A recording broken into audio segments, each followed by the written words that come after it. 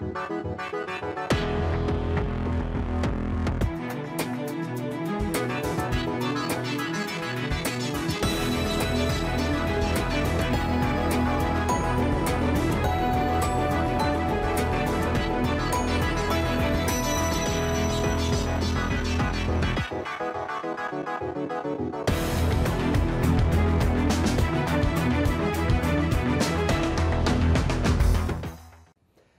evening, everyone. I'm meteorologist Dave Snider with you on this 6th of September. As always, we encourage you to stay up to date with your local weather information, and you can do that easily with the National Weather Service's tools and phone numbers. 1-800-472-0391 is your Alaska weather information line.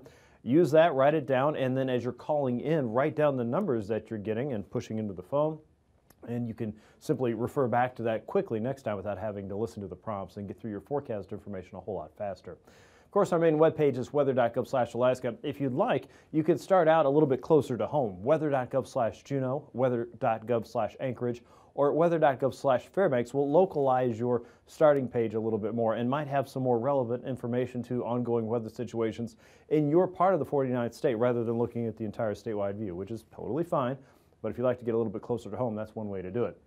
Of course, from this webpage, you can jump off to Alaska Aviation Weather Forecast, the Alaska Pacific River Forecast information.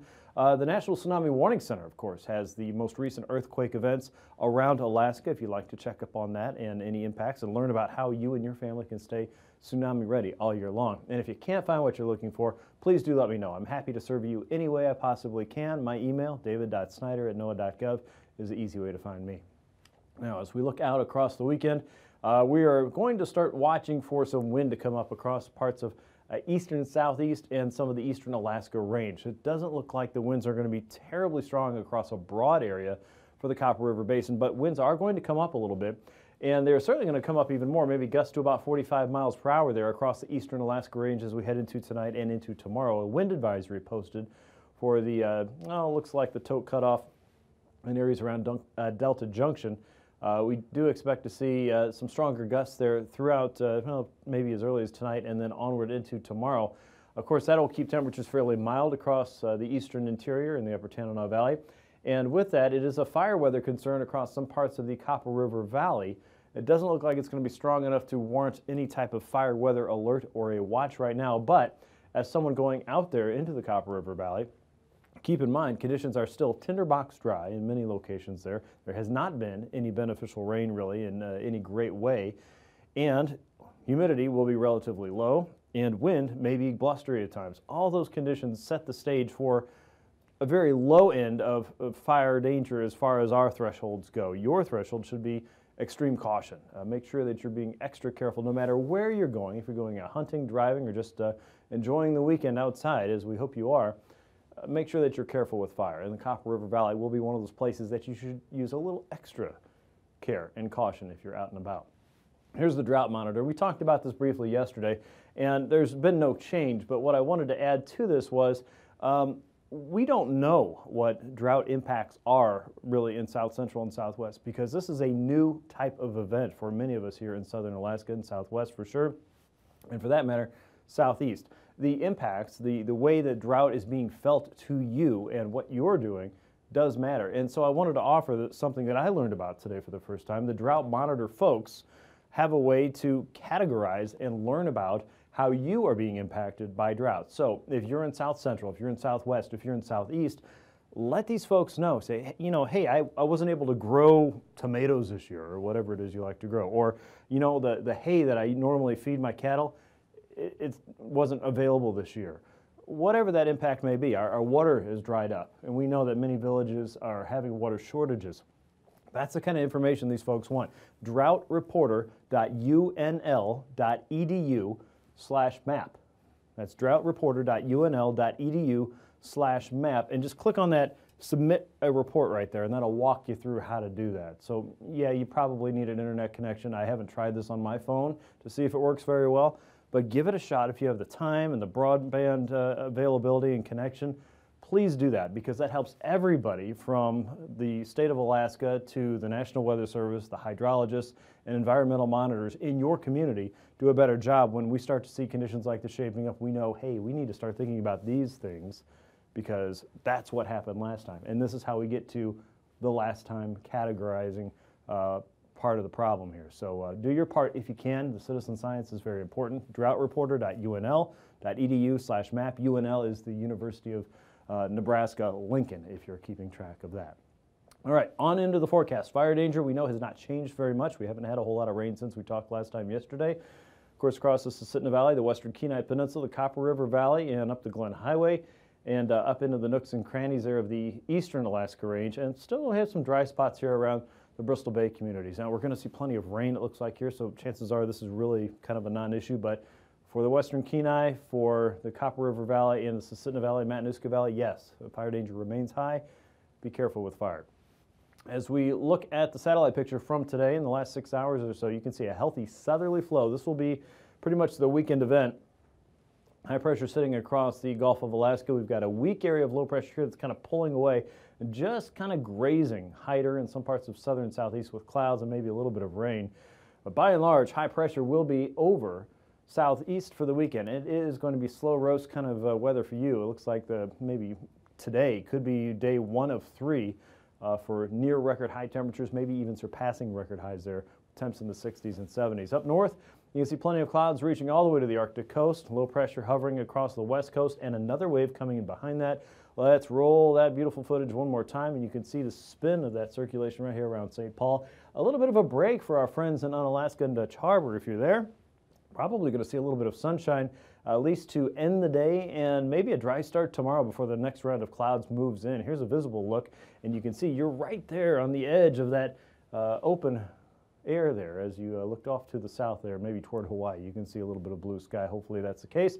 Adak getting a little bit of a break, and then here comes that next round moving into Kiska and Shemya by late this afternoon. Across the Alcan border, some breaks in the clouds today. Not a bad day at all. Temperatures have been fairly mild, and clouds have been working their way back in across the Kenai Peninsula, Kodiak Island, and southwest. What we see south of Sand Point is a lot of convection, a lot of upward moving air, a lot of warm and wet air moving into the Alaska Peninsula. There's probably going to be some heavy rain. This is going to be very slow to move up the Alaska Peninsula coastline and into Kodiak, and the further east it goes, the intensity of that rain is going to start to go down, but we're probably not quite there just yet. High pressure sitting here just north and east of Valdez and east of Cordova, west of Yakutat. It's holding back low pressure across the eastern Gulf. Some of that's slinging some rain into southern southeast. Low pressure outside of the Kuskokwim Delta near the Pribilofs is going to be the main moisture pump, working with high pressure to draw in that south and easterly flow across Bristol Bay. A bumpy ride today if you're trying to fly through the bay and into parts of Norton Sound where rain is moving further and further north as we go. Warmer air leaving the continent, moving into the Arctic there with that southerly flow, keeping things dry in the North Slope, but clouds are certainly pretty predominant across many parts of the Arctic coast. And a new low pressure system moving across the Aleutians tonight will help to develop a little bit of a break and some clearing across the central and eastern Aleutian chain tonight and into early tomorrow in the wake of the current weather system that'll be moving up the west coast as we work through the overnight hours. The south wind, again, may bring some moderate to occasionally heavy rain around Kodiak. A lot of that is just going to graze the Kenai Fjords, maybe Homer, Shelikof Strait, and the Resurrection Bay area, as well as the Barren Islands. And that'll shoot a lot of that moisture up into Norton Sound, Nome, Deering, Shishmaref, Kotzebue, all the way up in the Chukchi coast. High pressure keeps the eastern third of the state fairly dry, and then some light rain and drizzle across extreme southern parts of southeast with areas of fog possible overnight across some parts of the north and eastern Gulf. As we get into Saturday, that should burn off quickly and looks like a very warm day for southeast. Low pressure sits north of Nunivak Island at 998 millibars. This front starts to fall apart. Showers make their way into western parts of Prince William Sound, maybe up some parts of Cook Inlet into the Susitna Valley, but by and large, Anchorage, the Glen Highway, and many points east into the interior stay dry. Remember, we're going to have a breezy day across the eastern Alaska Range, and a wind advisory has been posted. And low pressure working across the western chain at 998 millibars there starts to swing a new front, rain, and a little bit of wind probably from the south and southwest into the central chain. By Sunday, that's falling apart already, but sending some weather disturbances east into Bristol Bay. So we'll still keep some rain and clouds across the region, but you'll notice this upside down U-shaped pattern here, that's that ridge of high pressure. It's still holding on. It's still in control of the Gulf, and we still have a lot of clouds and a lot of wet, kind of dreary and drippy weather out across the west, and we still have some very dry weather across southeast. In fact, Again, we could still be talking about some record-setting heat across the southeast as we wrap up the weekend. Here's a look at temperatures in the morning. 40s and 50s in southeast. For southwest, lower 50s for you. St. Paul 50 degrees, Bethel 52. Looks like Fairbanks around 42. Mid-40s for the North Slope, 53 around Kotzebue. South Central in the lower to mid-40s, one of the cooler spots around Talkeetna. Highs tomorrow there in the lower 60s. Low 70s possible for the interior and the middle Tanana Valley. Lower 70s possible for northern southeast. The southern southeast probably cooler and in the 60s. Southwest upper 50s, low 60s for you. Unalaska Dutch Harbor 58 degrees, 55 around Atka. Overnight lows on Sunday, mid 40s for the interior, lower 40s for the north. Southwest closer to 50. Southeast in the lower 50s. South Central in the mid 40s. And highs on Sunday, warm again in the eastern interior near 70 degrees. And now, aviation weather around Alaska. And on to your aviation weather for the weekend now. As we start up Saturday morning, watch for widespread IFR across the Gulf. You'll also see a little possibility of that around the Hyder area as well as southern parts of the inside waters, and certainly along the outer coast we're looking at marginal conditions there. So watch for some of that, and some of that could be related to rain and certainly some areas of fog as high pressure still holding pretty tight across the western Yukon, northern parts of BC. And also south central. Now that is starting to give way, and with that we're going to see more wind. We'll talk about the turbulence in a minute. But as far as the west go, most of the lowland areas there in the Capes are looking at IFR, as well as areas around Kotzebue Sound and the south-facing slopes of the western Brooks Range, and certainly the Chukchi Coast. On through the Bering and certainly the Aleutians. One bright spot could be around Unalaska and Dutch Harbor. It looks like there is some potential for clearing to linger there, at least late tonight, and then that'll quickly start to fill in tomorrow morning, so marginal conditions will set in by the afternoon. It could still hold around the region, might even get a little bit better there by the afternoon around eastern parts of the chain, out towards Sand Point and the Shumagan Islands. And then for the southwestern Capes, IFR is going to stick. So what you see is what you get for St. Paul, St. George, all the way up towards St. Matthew, and St. Lawrence Island, all looking to be socked in there through the Bering Strait. The Chukchi Coast, IFR, low conditions there, probably linger through the afternoon. But most of the Beaufort Seacoast, most of the Brooks Range and your favorite passes there through the middle and upper Yukon Valley and the Copper River Valley, all looking to be generally VFR, and you'll see most of southeast should be right there along with you. South Central probably looking at marginal conditions through the afternoon. A lot of that will hover right over the Chugach, the Kenai Mountains, and really extend into the southern parts of the Susitna, but northern Susitna maybe from Talkeetna eastward and into the Glen Highway corridor. Probably looking to be okay. VFR conditions there. For Sunday morning, some of that's really going to fill into IFR around the Chugach and certainly over Anchorage, Lake Hood, all the way into the western Alaska Range. For Norton Sound, St. Lawrence Island, and south, it does look to be fairly widespread IFR. Most of the Gulf is going to be IFR again, and you'll notice that little patch that was around Hyder on Saturday morning is kind of extended now, a little bit closer to Ketchikan and Annette. North of that, it looks pretty good. The North Slope looks to be IFR, at least on the Chukchi side. The Beaufort side, probably at least marginal conditions. And by the afternoon, really not a lot of change there. IFR through the Bering Strait, most of the west. Southwest looks to be VFR, and that's MVFR, and that's spreading north and east. You'll notice IFR conditions now developing around Anchorage and the Susitna Valley up toward Big Lake and probably Wasilla. And then most of the Gulf should be IFR. With southeast, though, still sitting pretty. And remember, record heat is possible there, so conditions should be pretty good and certainly pretty warm. Your pass conditions for your Saturday, Anaktuvik and Adigan Pass expecting to see marginal conditions leaning over toward improving skies and visibility. VFR expected for both by the afternoon. Lake Clark and Merrill Pass, marginal conditions most of the day. Rainy Pass, we expect to see marginal conditions. Windy Pass, visual flight rules should hold. Same goes for Isabel Pass, Mentasta Pass, all the way through Tanita Pass. Portage Pass looks to be marginal generally to the Prince William Sound side, western side, not too bad until late in the afternoon. And Chilkoot and White Pass expecting to call VFR for both places.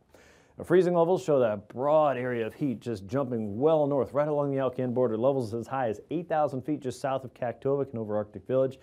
10,000 feet from Eagle to Northway, all the way down toward Yakutat in the southeast. You can see levels there at or just below 10,000 feet. So this ridge is really impressive here, and it is going to be warm. 6,000 to about 8,000 feet across the western parts of Alaska. And again, that broad southerly flow is sweeping right up the west coast, so it will be a little more unsettled out there. But as far as icing goes, those levels are high enough that icing is still not a major concern. We've got it drawn on the map here for your reference, but these levels are around 9,000 to 10,000 feet, so it doesn't really look like we're going to have a significant icing concern for most places in most areas in western Alaska or southwest or the chain. So drawn on for your viewing pleasure here, but really not much of a concern right now. And the reason is a ridge of high pressure is really in charge of most of Alaska. So we have a broad southerly flow that's really punching through southwest. We're going to have turbulence today over Bristol Bay, very warm conditions developing in the next 2 to 3 days over southeast. And as you see at 9,000 feet, southerlies coming in at 20 to 40 knots across the west coast. Northerly flow trying to set up here across southeast, but still very light. A southeasterly onshore flow really for the Alcan and for southeast, with high pressure in charge to the east.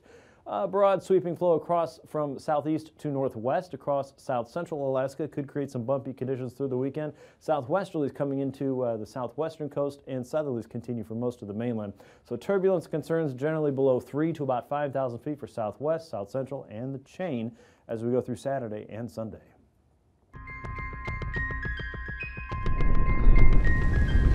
Space weather affects technologies.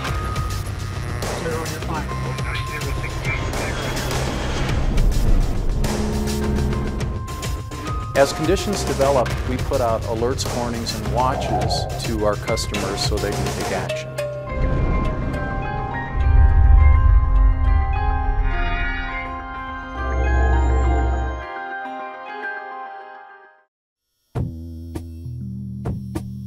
The Space Weather Prediction Center has had a long-standing relationship with the power industry, so they've been aware that solar storms, the geomagnetic storm piece of that, can affect the operation of their systems and induce extra currents and loads on those systems that can either trip those systems offline or in the worst of cases, cause damage.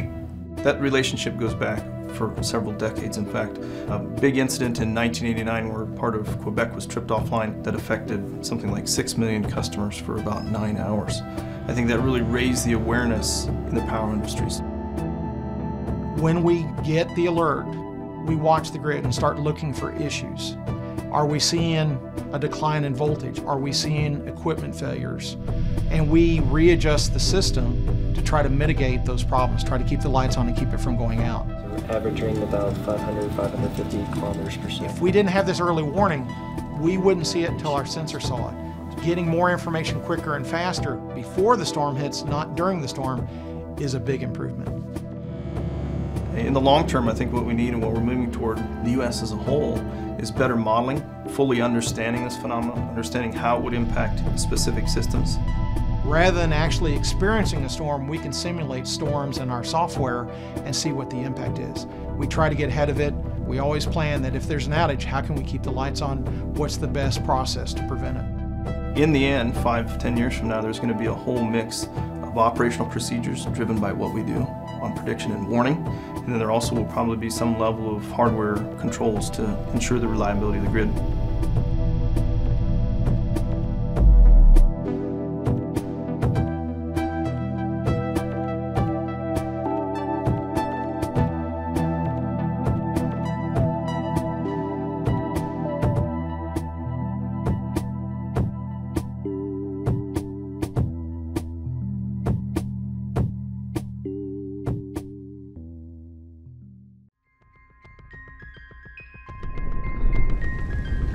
Space weather affects technologies.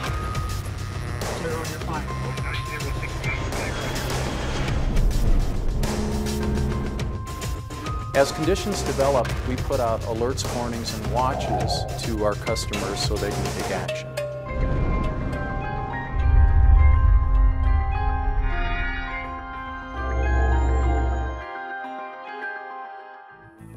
There's different types of impacts on communication systems, and the HF we call the high frequency, which is that band of communications 3 to 30 megahertz. But it's a very important band of radio communication because it's used widespread. It's used, for example, by the airlines. HF radio is most commonly used for position reporting when you're going across the ocean airspace, which is devoid of radar. And ATC can't see you, so it's up to you to report your position and your altitude and your speed. HF works great most of the time, except during a big flare. during a big flare, that HF communication capability could be gone within a minute or two. So as soon as we see something happening in there or we see a flare, it's one of the first things we do is alert the aviation community, hey, big flare, HF's going to be impacted. Once we know that there's an event going on, then the aviation industry and the airlines can react to that. They can alter their routes over the poles. They can lower the altitudes that they're flying at, or maybe decide not to fly at all in the interest of their passenger safety. So that's just one example of how HF is used, but the emergency response community will use it a lot too. It's one of their primary backups.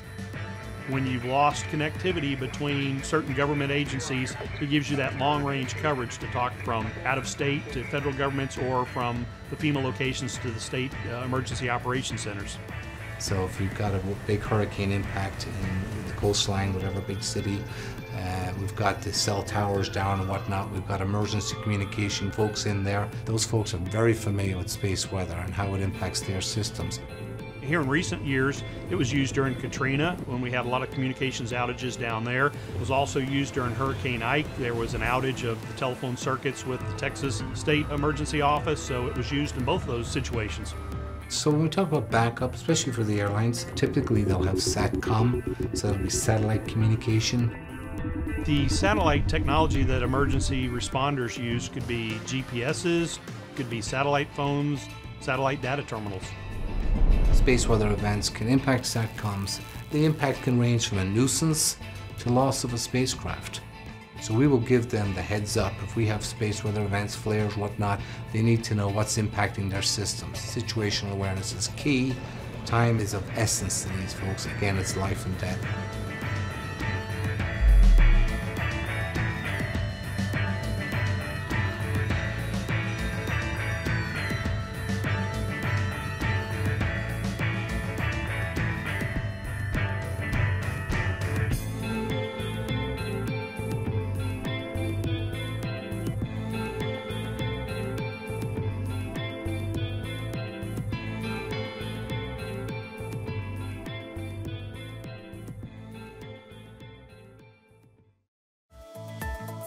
And now, marine weather around Alaska. And back with a look at your sea ice edge, you'll notice that the pack ice really hasn't moved a whole lot. We were talking about some marginal ice just kind of coming into view here out of the Canadian waters. That is nothing substantial. It's just some marginal ice that's been rotating around in the Beaufort Gyre, but we are not seeing any growth along the Alaska waters at all, and certainly not north. The pack ice now extends about 300, 350 nautical miles north of Utqiagvik, so a substantial distance between any significant ice and the Alaska coastline. As we look at Saturday in southeast, it promises to be a warm day, and part of that is the very light winds, no major push of cold or warm air moving through, and you'll have plenty of sunshine there. It looks like 5 to 10 knot winds in all areas for Saturday in southeast. A light northwesterly flow in the inside passage, only 2-foot seas expected there.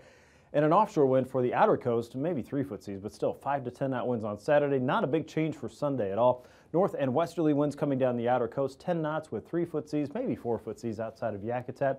And then across the Lynn Canal all the way down through Stevens Passage and Clarence Strait, Petersburg, Ketchikan, Metlakatla, looking very nice. Light winds, 10 knots, 2-foot seas, maybe some cloud cover across southern parts of southeast, but the northern 2/3, central and northern parts of the Panhandle look to be pretty warm through the weekend.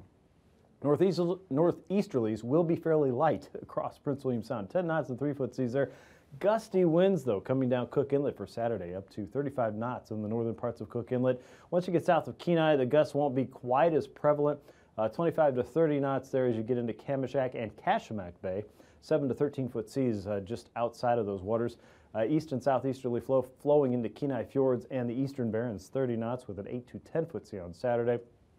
For Sunday, winds diminish in all areas, and we're looking at more of a southerly flow returning to Cook Inlet. Light winds in the northern parts now, and the windiest spots will be in the Western Barrens, 20 knots and 5-foot seas, and northwesterlies coming out of Prince William Sound, 10 to 15, looking for 6 to 7-foot seas on the outside. On the inside, still 2-footers there for Prince William Sound. Saturday, inside of Bristol Bay, 25 knots with a 7-foot sea. The seas will be a little bit higher as you move south and east of the Pribilofs. You're looking for 9-foot seas north of Cold Bay. and 30-knot winds there are responsible for some of that with that southwesterly flow ahead of low pressure that's still working its way into western Alaska. On the south side of that in the Alaska Peninsula, 20 knots with 10 to 11 foot seas, 5 foot seas with an east flow off of Kodiak Island through Shelikof Strait. 20 knots still there on Sunday.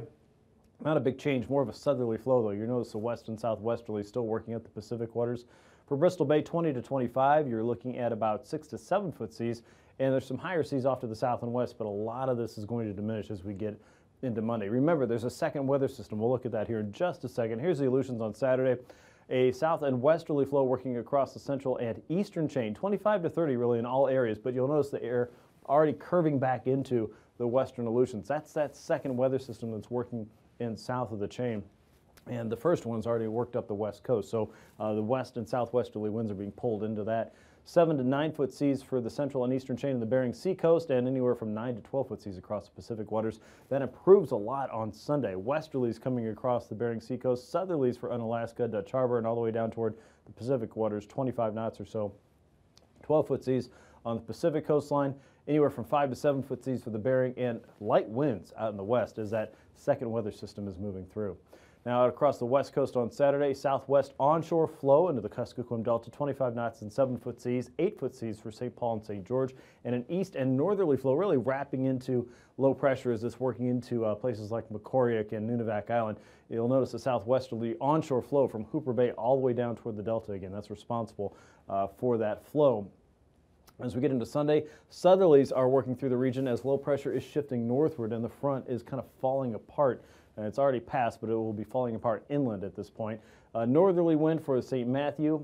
Southerlies continue for St. Paul and St. George with a 5 to 6 foot sea in the region, and 6 footers around St. Lawrence Island and Norton Sound with a 30-knot wind coming ashore into Nome. For the North Slope, southerlies offshore, 10 knots, 2 foot seas, south and easterly flow across the Chukchi coast, 20 knots and 4 foot seas for you on Saturday. Light winds and small seas for the Beaufort Sea coast as we get into Sunday, and a southeasterly flow, 15 to 20, with 3 to 4 footers on Sunday coming out of Kotzebue Sound. A quick recap of tonight's weather. High pressures in command of the eastern Gulf and southeast in the Copper River Valley for tonight. Winds are going to start to pick up across the eastern Alaska range, and low pressures moving into the west coast, and that'll keep a lot of the rain focused on south central's highlands and out toward the west, Bristol Bay, Kodiak Island, and up the west coast for Saturday with another weather system behind it. Winds and gusts 45 knots across the eastern Alaska range for tomorrow. These forecasts are for planning purposes only. Call 1-800-WX-BRIEF for a formal pre-flight briefing. Always file a flight plan before you go flying.